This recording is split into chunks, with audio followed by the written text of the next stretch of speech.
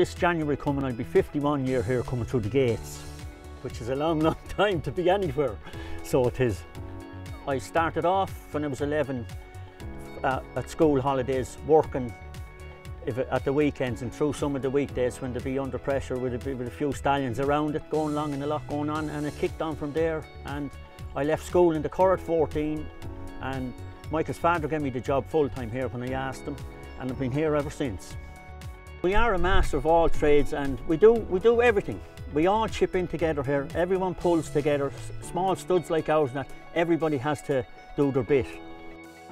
We bred a Group 3 and a Group 2 winner, and we're still looking for the illustrious Group 1, which I hope before I do have to pack in, we might get a bit of luck and get it.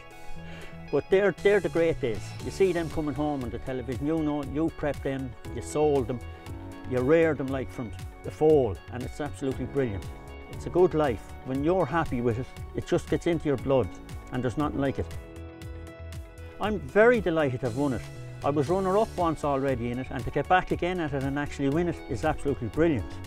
And I have to thank Michael and his mother for putting me forward, and they're having the faith to do that, like.